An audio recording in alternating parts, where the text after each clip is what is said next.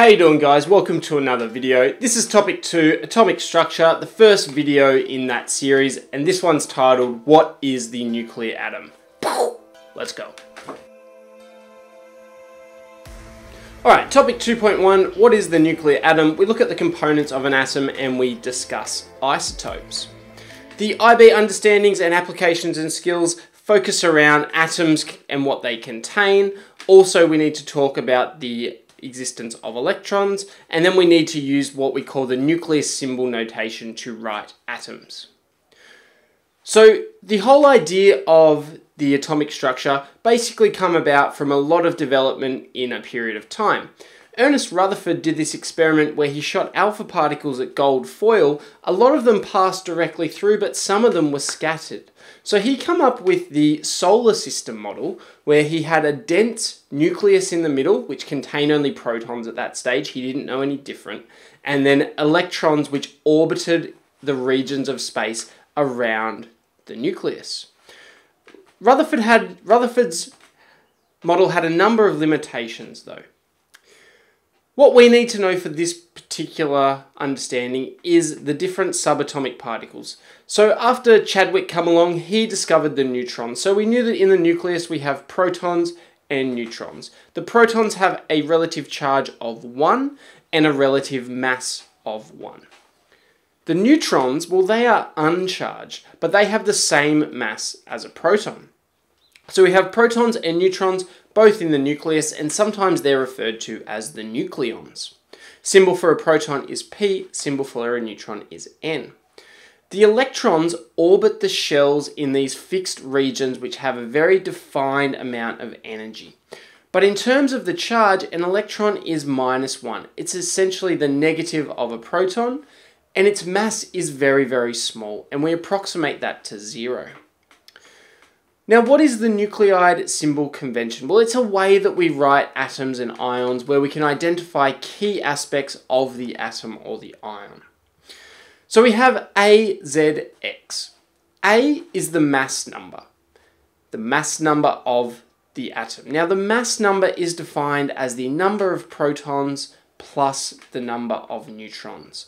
The number of protons we can get from the periodic table, and if we know what isotope it is, we can work out the number of neutrons. Z is the atomic number of the element, which is found on the periodic table and is different for every element. So the definition of atomic number is the number of protons in the atom, and every element will have a different number of protons. The symbol, well, that's the 2-letter abbreviation for the element. Some of them only have 1 though. So for example, if we have 23592U, what element is that? Well, that's a uranium isotope. The number of protons is the Z, so in that case it's 92. Now to work out the number of neutrons, well, we've got the mass number and the number of protons, so what we need to do here is a takeaway. We do the mass number, take away the number of protons to give us 143. Now this uranium isotope, it's neutral, so it doesn't have a charge. But if we had a charge, it would be in the top right-hand corner. Elements are neutral, which means they have the same number of protons as the number of electrons. Only ions have a different number of electrons when we compare them to protons. So here we have some ions that we need to write the formula for. So ions are atoms that have either gained or lost electrons. Atoms that have gained electrons are called anions. Atoms that have lost electrons are called cations. And they can be represented in the same way with our mass number, our atomic number, and then also our charge, which is now in the top right-hand corner. The charge tells you how many electrons it's either gained or lost. So this would be known as a bromide ion. It's bromine, but it's gained an electron, so we call it bromide. We talk about this a bit more in topic 4.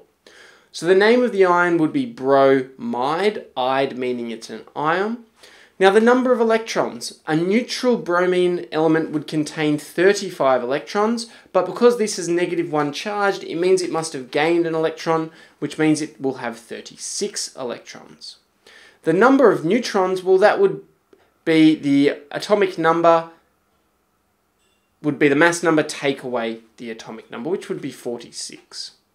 So here's another one where we're told we need to write the symbol for an ion that has a charge of 3+ and contains 56 nucleons. So we have Fe and its charge is 3+, so we write that in the top right hand corner. An iron atom always has 26 protons, so the atomic number is 26, so we stick that down the bottom left. And because it has 56 nucleons, that means it has 26 protons and the rest are neutrons, so we stick that in the top left. So now let's get on to discussing isotopes. Isotopes are the exact same element, so same number of protons, but a different number of neutrons. So the definition of an isotope is one you need to remember. An atom with the same number of protons, but a different number of neutrons. So for example, technetium, which is element number 43, has some interesting chemistry. It is used a lot in medicine because it is a radioactive tracer. Because we can inject that into a person's body and then scan for it, and it's used in a lot of medical imaging. Now, technetium has 3 isotopes, 97, 98, and 99. Now, if you look on the periodic table, technetium has some brackets around the 98 isotope. That's because it's radioactive and it's also unstable, so it will decay into a stable element. So its 3 different isotopes can be written according to the symbol convention. They're all technetium, so they all have the same number of protons, the same atomic number, 43. The only thing they differ by is the number of neutrons. So we have 97, 98, and 99, and they all differ by 1 neutron. Well, the 99 differs by 2 neutrons from the first one, but you get the idea. They have the same number of protons, different number of neutrons. But what are the characteristics of the isotopes? Well, isotopes have the same number of protons and the same number of electrons, but a varied number of neutrons. Because their electrons are the same, chemically, they react in the exact same way. Chemically, they are the same. However, physically, they are quite different. Physical properties include things like boiling point, melting point, and electrical conductivity, and speed that they would move at any given temperature. So you can kind of think of them as like twins. We have twins that look the same, they are the same, then that means that they're chemically the same, so chemically they are exactly the same. I actually lived with the Nelson twins there. They look very much the same, so chemically they are the same. However, physically, they are slightly different. If you know them really well, you can see that there are small differences between them.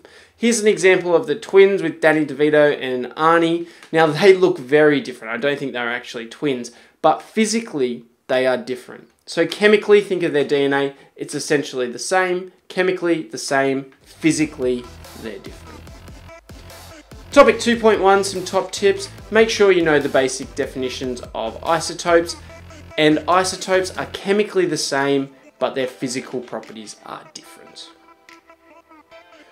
Thanks for watching, guys. Don't forget, drop a like on the video, subscribe for more, and I'll see you next time.